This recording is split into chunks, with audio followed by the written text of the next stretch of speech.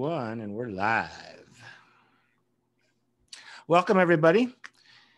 This is a humorous history podcast, and we are the Goofy Historians.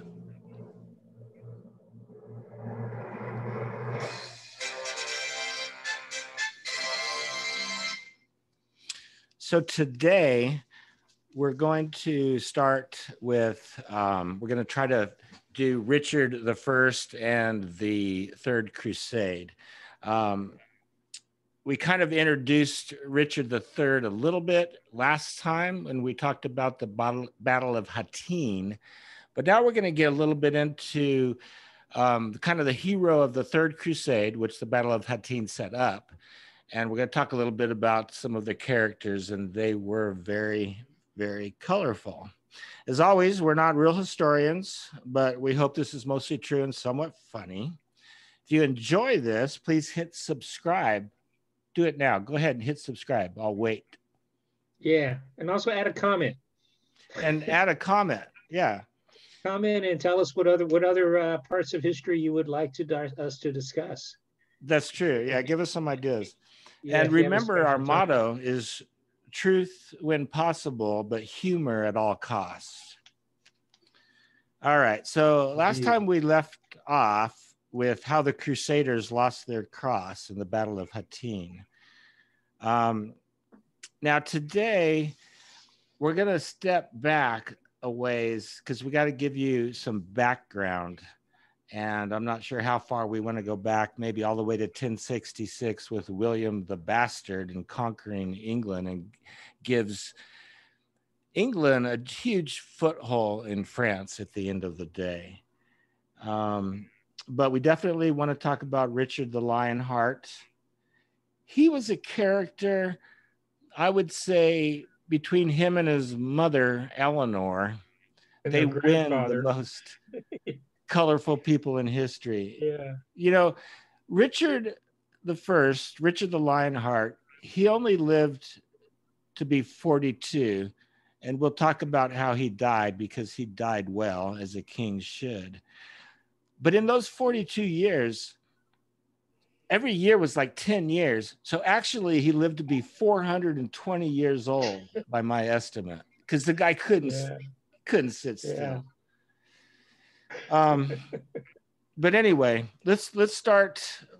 The reason for the Crusades we talked about, because the Christians they couldn't stop killing each other. And the popes were always like, you know what? You got to stop killing other Christians. Let's go kill Muslims. And that was always the reason for the crusade. But, you know, it got polluted along the way. So where should we start? There was, the Crusades, a little bit about the Crusades. There are actually 8 Crusades. The Muslims won. There were 8 official crusades. There was a lot of unofficial crusades besides, like, the People's Crusade. That was a great one. We should do one just on the People's Crusade, right? It didn't get a number. It was like Crusade 0.5 or something. It was basically the Peasants' Crusade. It was the Peasants' Crusade. Yeah, that was the one where it was like, it was like the prototype that never got to market, right? It seriously never got to market, right? Well, a lot of them got killed. 8 crusades that the Muslims won 7 of them, and Christians only won the first one. They got Jerusalem, but then they lost it during the Battle of Hattin, basically because the Holy Land basically became a dumping ground for unwanted nobility.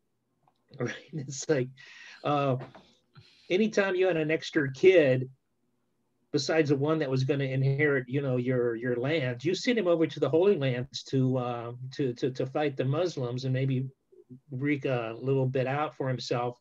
And that just caused a chaos in the Holy Lands, because the ones who were there were trying to establish some type of homogeny, trying to create a system where they could live in harmony with the natives that are there, but it never happened. So anyways, one of these, like we said, it was Raymond de Chatillon came, and he pissed off everybody, and they ended up losing the Battle of Hattin, and they lost Jerusalem. And then when Pope Leo III found out, he had a heart attack and died. Right? He was so upset. Gregory comes along. He declares the third crusade, and then he dies because he's so upset. Everybody's upset, right? So we get three. This is called the Crusade of the Three Kings, like, but not kings of the Orient, like the Christmas story. These are kings of the West.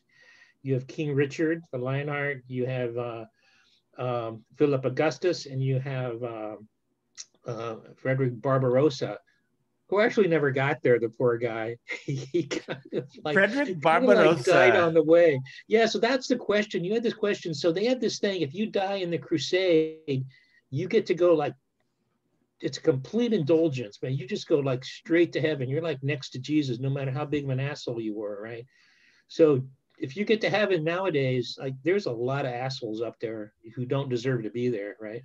But the question is, I mean, like Philip didn't deserve to be there, but so yeah, Frederick Barbarossa, he's riding over, right? He's like, but he's almost 70 by then. He was actually in the Second Crusade too with Eleanor of Aquitaine, um, Richard's mother. But he falls off his horse wearing armor, and he can't get up, so he drowns. And I don't know if he gets to go to heaven or But his not. army dissolves. He had like a huge army, like 100,000 people, and only like 5,000 of them made it after his death because he Yeah, was such most a, of them just went home, right? yeah, And one of them that made it was Leopold of Austria, who ends up, who Richard ends up pissing off later in the crusade because he doesn't want to treat him as a king. So yeah, that's the right. And first he crusade takes was Richard prisoner. yeah, the first crusade was 1095, and this is like 100 years later. They've lost Jerusalem. They've lost everything in the Holy Land except for one city called Acre, and they captured the king. They captured the head of the Knights Templar, the head of the Hospitallers.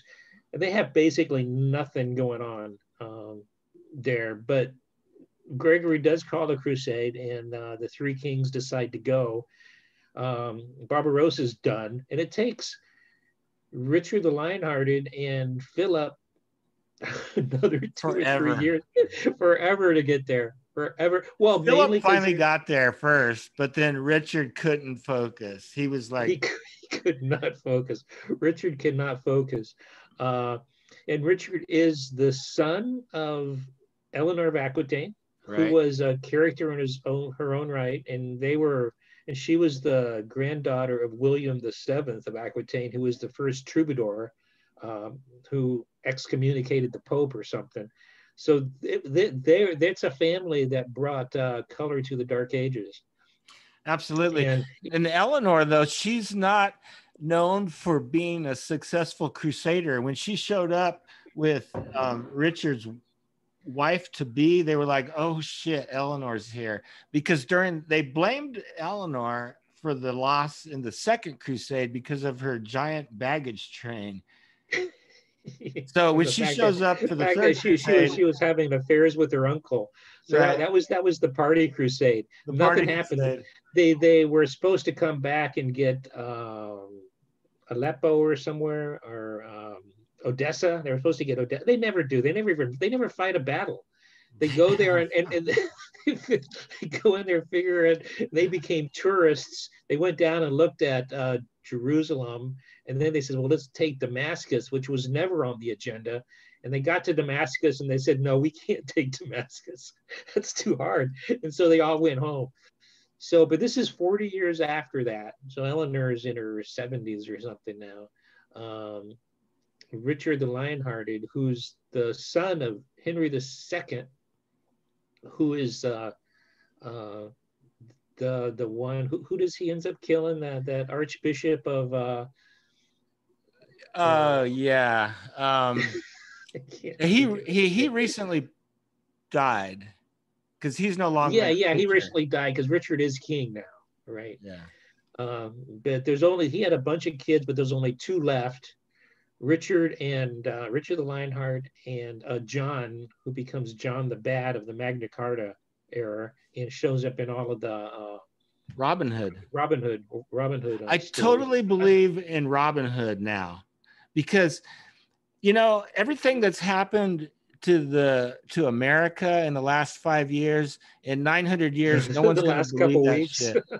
Yeah, no one's gonna believe it in 900 years. So the tales of Robin Hood totally make sense. The Sherwood Forest and all that, because Yeah. we'll get into it later, but King John was trying to raise money to get Richard out of out prison of because he was jail. ransomed. Right. So So he yeah, had to raise so taxes. John gets a bad rap in the Robin Hood stories because the Robin Hood story is all about him getting money for himself, right? He Yeah, wasn't he getting was. money for himself. He was getting money to bail out his older brother who pissed off everybody between the Holy Lands and England. Yeah, So he did. he couldn't get home. Richard the Lionheart did piss a lot of people off, but nobody would say that. I don't know. He was such a complex character. You know how they always say that great men are seldom good men. I mean, you could definitely say that about Richard the First, Richard the Lionheart, but there were times he was kind of good in a way, in his weird way. Um, but during the Crusades, there was a lot of crazy jobs that people had.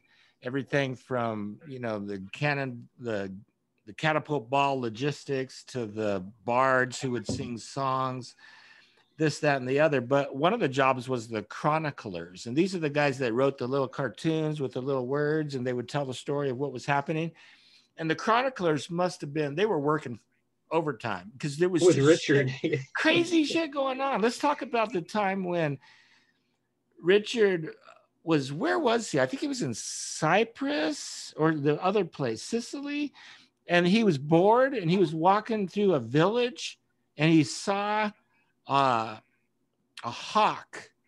Somebody had a falcon, a hawk. And, Yeah, and he was like, a peasant had a falcon. a peasant had a A falcon. peasant, It was a royal peasants bird. can't own falcon. Peasants can't ride a horse. Peasants can't own a falcon. It was a very hierarchical society back then, and the fact that this peasant had a falcon just pissed Richard off, right? And what happened? He started chasing this guy or something on his horse, and then the The whole whole village came out. village. And Richard is the king of England on this crusade, and he's like by himself. Oh, he's got one night with him. He's got one night with And they him, have right? to run because they're throwing, because peasants couldn't wear swords either, but the peasants could throw rocks, and they were like throwing rocks at him, and he had to like run away and shit. Yeah, he ran. So yeah, all this whole town was chasing after. They didn't have no clue who he was. He was just some guy who was interfering with their bird hawking or something, and then and he's like running away from all these peasants throwing rocks, and he finally makes it to some nunnery or something. He hides out in a nunnery, and then finally his friend goes back. He has to get rescued by his real army. So he doesn't. I mean, the whole thing is that's what Richard does.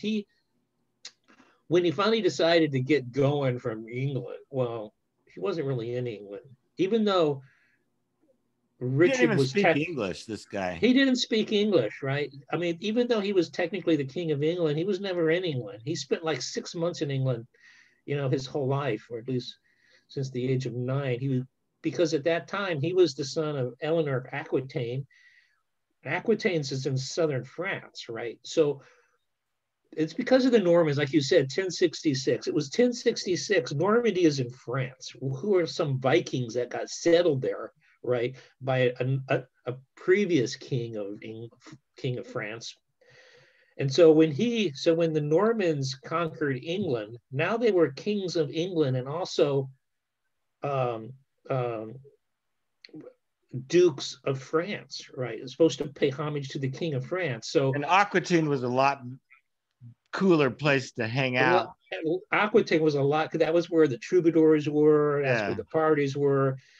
And that was the place to be. So he never really spends a lot of time in England, and he spent a lot of time fighting in France. So And at he that had spent a time, lot of time being gay in France. yeah, We got to talk about, okay, so Richard the Lionheart was a manly man, but he had a rainbow of gayness running through him that was as wide as a Mack truck.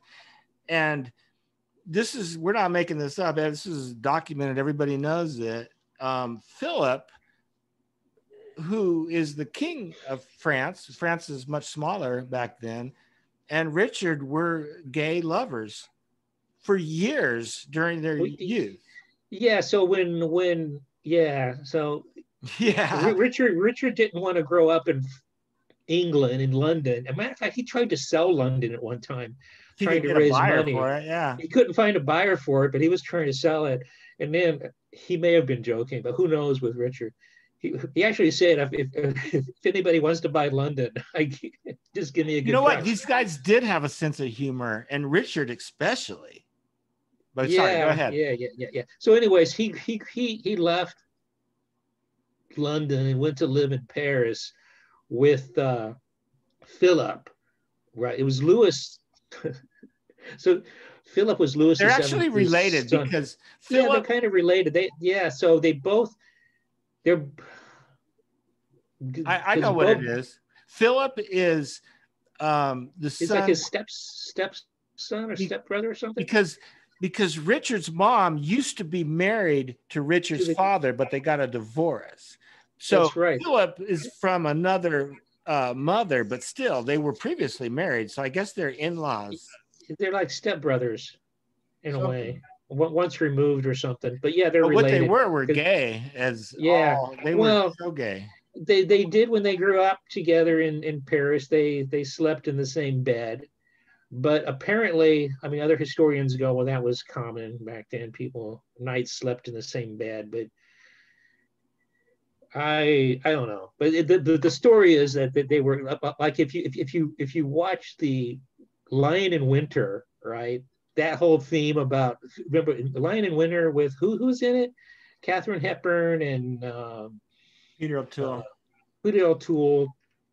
That whole theme comes up because Philip shows up, and then Henry II finds out that Henry was going to give the kingdom to Richard, and then he finds out that Richard and Philip were gay, so he didn't want to do it anymore. He was going to give it, so he ends up giving it to John. But then his mom was concerned. Okay, so I don't think there's everybody's any doubt. concerned. If everybody around you is concerned and they want to pray the gay away, you might be gay. Yeah. So that was the story. Yeah. So he there's so much you can say about Philip. So he gets his army. Oh, so he's taxing everybody with the Saladin tax to get money. He's trying to sell London. Nobody wants it, but he gets enough money to get to London. But he takes off ahead of his troops, right? He's waiting down in southern France, waiting for his troops to come. His troops leave, so they're on a ship and they're coming down. They actually attack Lisbon for some unknown reason, right? They go to shore, they sack some city in Portugal, then come around.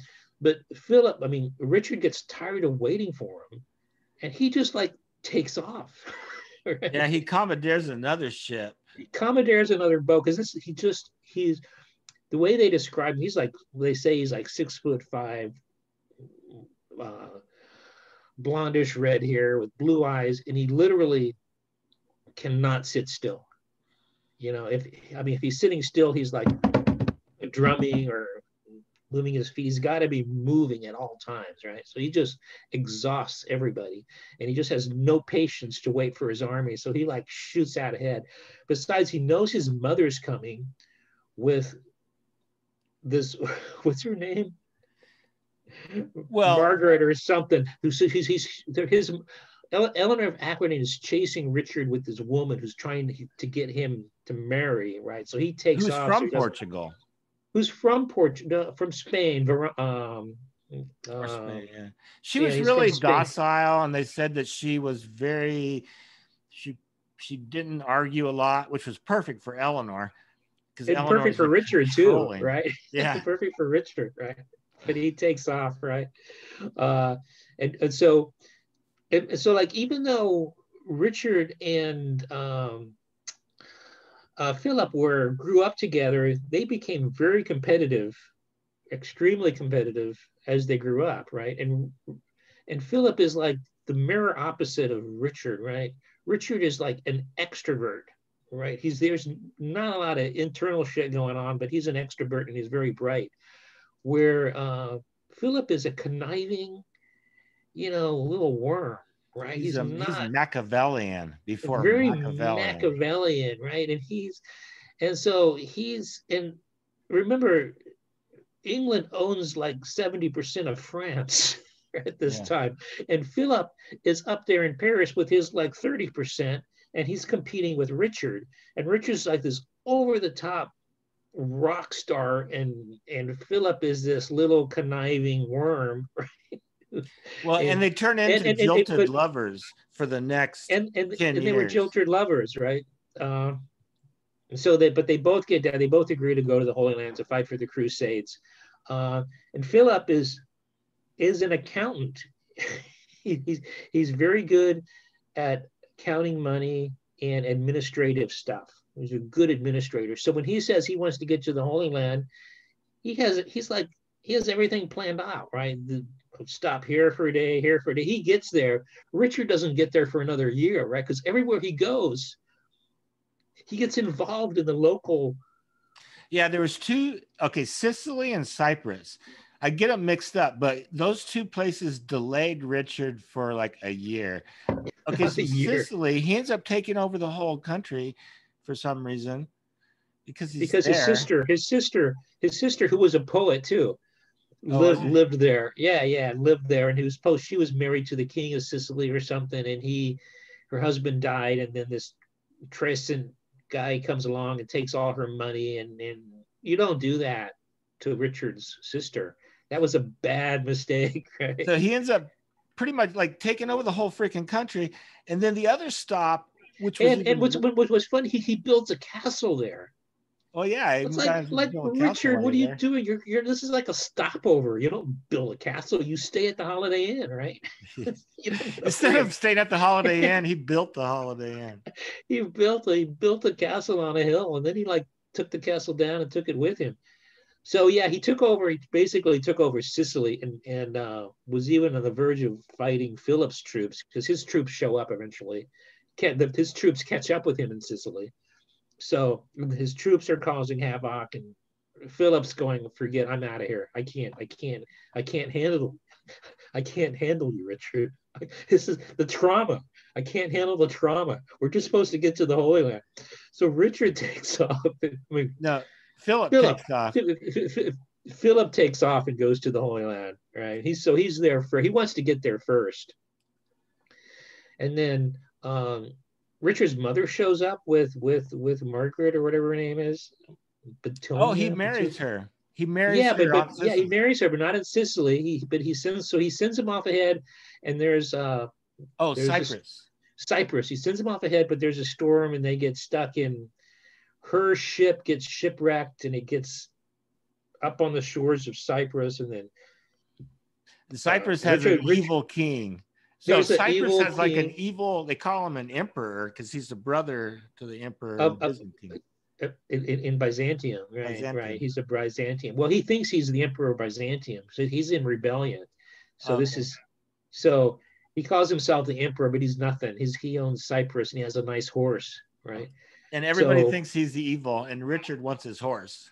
He's pissed off at him because he was trying to like trap his wife, and they wouldn't help him and stuff. Yeah, he wanted the money. He got like Richard's treasure ship and his wife and his sister, and that was if anybody made a bad decision. that was it. He should have heard by then what happened in Sicily, right? Yeah. But he didn't, and he made those bad decisions, and Richard ends up chasing him all over his own island and stealing his horse. Oh, and the emperor guy, because he was a prisoner from the Muslims, and he hated chains. He's like, that was his biggest fear, to ever be in chains. Irons. He didn't want to be in irons. So right. Richard puts him in silver irons. Gold irons. That was the final. So he finally had him. He chased him to the end of the end of Cyprus, and then he says, "Well, you got to give up." He says, "Well, I'll give up, but just don't put me in irons." And Richard goes, "Okay, give me your horse, give me your country, and I won't put you in irons." And so he gives up, and he puts him in gold. Yeah. And he sends him away to some tower somewhere. We never hear about him. Never hear from him again. But Right? that's where, but finally now, Richard is finished with all his crazy divergences, and he finally gets to the Holy Land, and that's where we're going to segue into the actual Third Crusade. It took this long just to get there. So I Yeah, and think that's a remember, good segue, by and we'll this be time, back. by We'll this, talk about the Third Crusade. So tune yeah, in, and we'll be right back.